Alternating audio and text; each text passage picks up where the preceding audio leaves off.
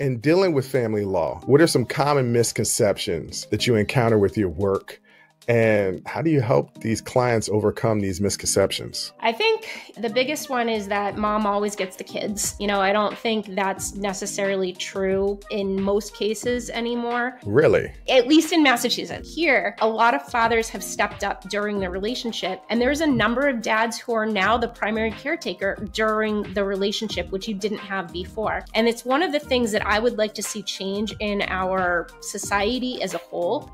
And I understand it because if one person has a better job, the other person doesn't have as many career advancements, it makes financial sense for that person to be the one that runs the kids around, that takes time off from work. Exactly. But if you want equality when the relationship ends, put your work in while you're still together. Make sure that you're also, as dad, taking time off to take care of the kids if there's a snow day. And I think that would change a lot throughout other jurisdictions. I do think Massachusetts has come a far way.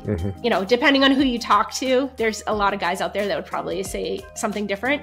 But in my practice, that's what I've seen.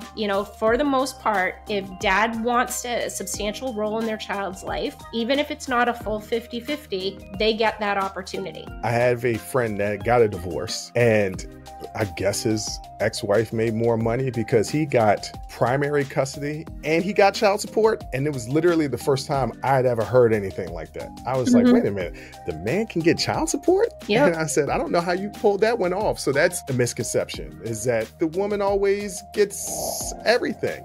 And there's also a little bit of toxic masculinity that goes along with that.